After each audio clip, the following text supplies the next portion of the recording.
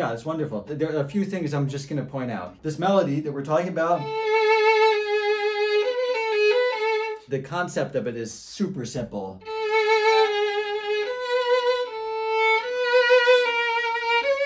It's a set of suspensions, you know?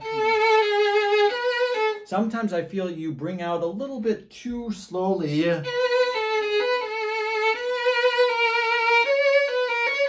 You know, sometimes, yes, you can do that, but don't make it a habit that becomes, you're always going to do it that way. You know, sometimes it can be very straightforward.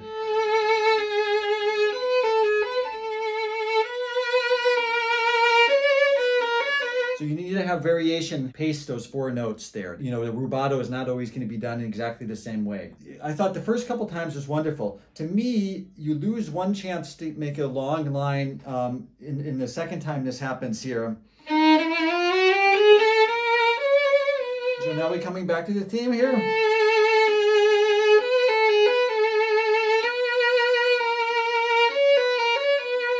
Now he writes crescendo. I think you need to start really safe. That first bar, don't give away any sort of that there's something's going to happen. And it almost comes quieter. I think you need a different color there. It's a little bit more forlorn or desperate here.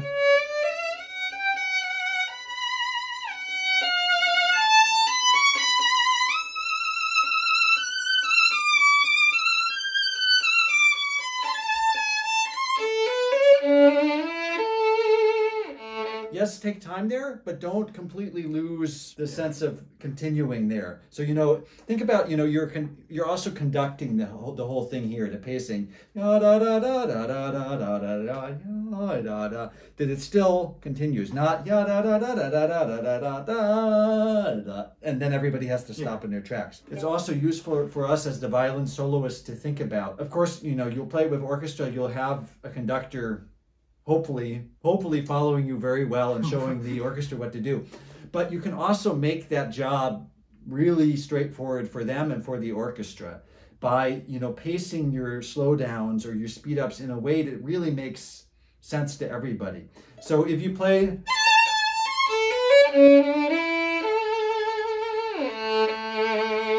then people are going to be sort of a little bit on edge. Same thing in a place like right where you ended here.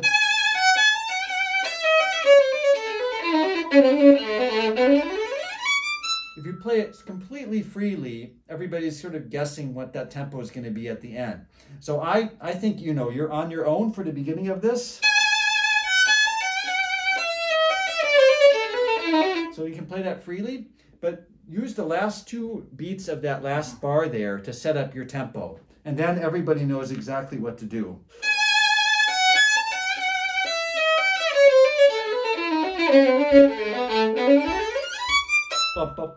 You know, at least that fourth beat, that's really setting everybody up for the tempo you want, and then nothing can go wrong. So that's something, you know, I think a little bit about when I'm playing with an orchestra, this piece, is how do I make those transitions super confident and clear so that basically nothing can go wrong. Otherwise, you know, it could work out well, but you're taking that little chance. Hey there, thanks for watching. If you enjoyed this video and you want to see more, be sure to like and subscribe to our channel for more content like this. Also, this video was made possible thanks to Tonic, the music platform where you can share intimate moments of artistry within a welcoming community. So if you'd like to know what it feels like to practice and feel supported, driven, motivated, and confident, be sure to click on the link in our description below to download our app called Tonic. In there, you'll meet loads of people who are also practicing and learning, where you can participate in fun challenges and events together. Struggling through a piece you're currently working on? No problem. Ask someone for their fingerings in the musical exchange group. Learn more about composers and best warm-up practices through our studio classes. There's so many things to discover on the platform, no matter if you're the one practicing or in the audience. Tonic is your home between practice and performance.